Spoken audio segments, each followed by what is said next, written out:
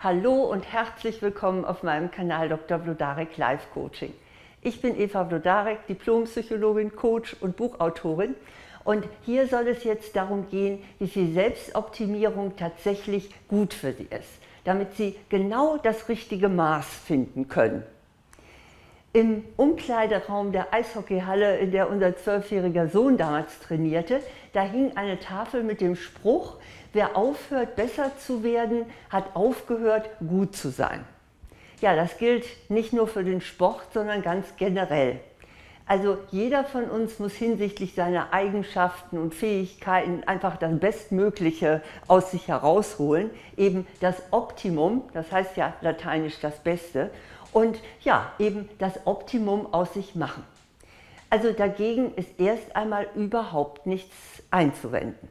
Im Gegenteil, wenn Sie Lust haben, sich zu verbessern, dann schüttet Ihr Gehirn Glückshormone aus. Dabei handelt es sich übrigens um einen evolutionären Trick.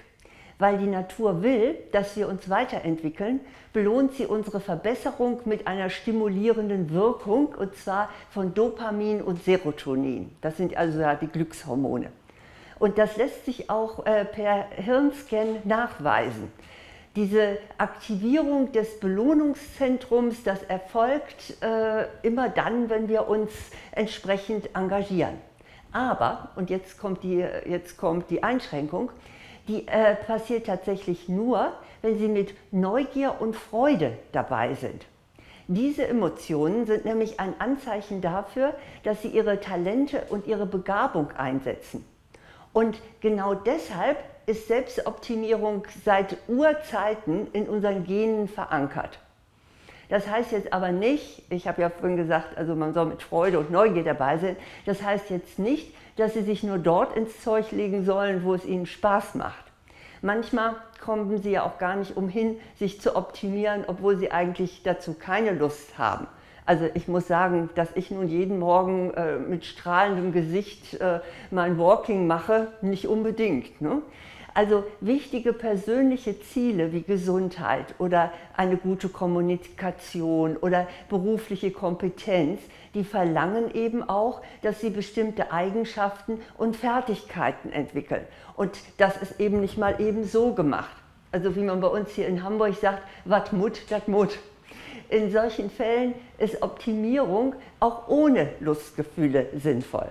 Sie führt dann aber dazu, dass Sie sich Herzenswünsche erfüllen oder wichtige persönliche Ziele erreichen.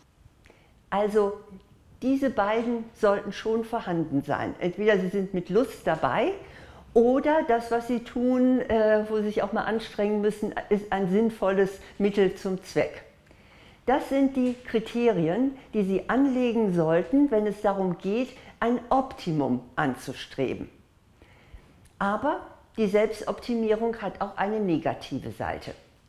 Der so natürliche und für Ihre Entwicklung wirklich nützliche Drang zur Verbesserung kann nämlich auch zur psychischen Belastung werden. Und zwar immer dann, wenn er auf Leistungsdruck beruht.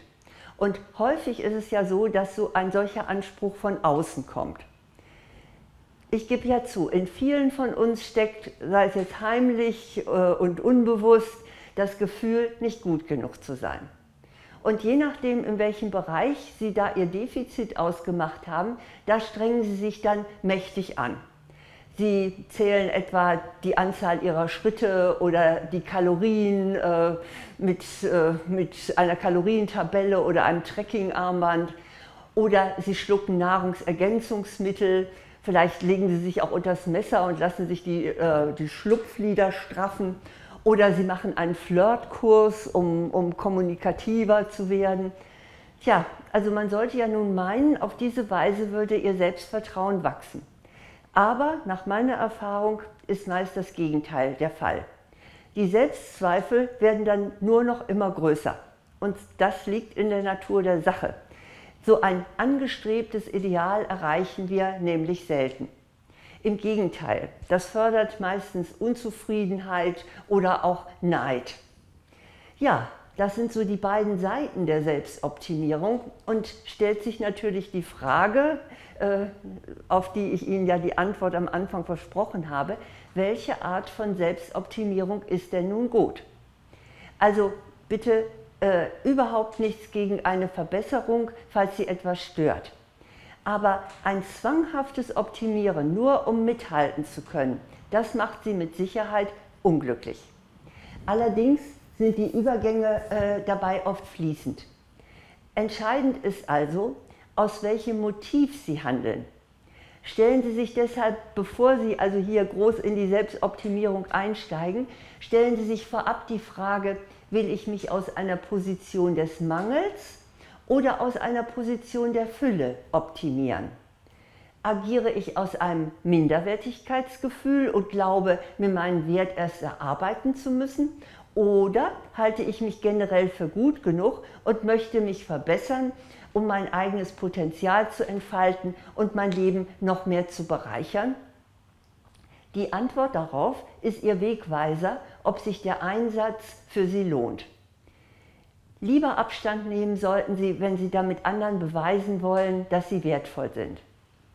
Ihr Wert als Mensch hängt überhaupt nicht davon ab, wie perfekt Sie sind. Der ist Ihr Geburtsrecht, auf dem Sie aufbauen können. Und ja, deshalb möchte ich gern den eingangs zitierten Spruch etwas modifizieren. Und zwar, dass er jetzt so lautet: Wer weiß, dass er gut genug ist, kann voller Freude und Energie besser werden. Also in diesem Sinne werden Sie die optimale Version Ihrer selbst. Ja, und dabei helfe ich Ihnen natürlich gerne, in diesem Fall jetzt mit 2 Videokursen, die allerdings nur für Frauen sind. Der erste heißt Selbstbewusstsein stärken, gelassen ich selbst sein.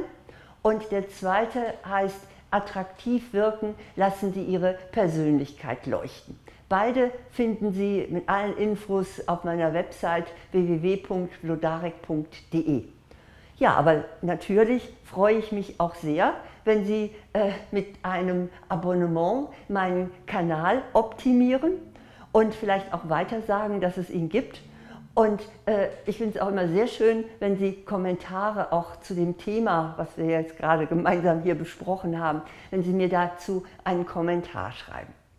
Ich wünsche Ihnen, dass Sie sich in diesem Sinne selbst optimieren und damit einfach ja, die oder derjenige auch werden, der Sie wirklich sind. Alles Gute!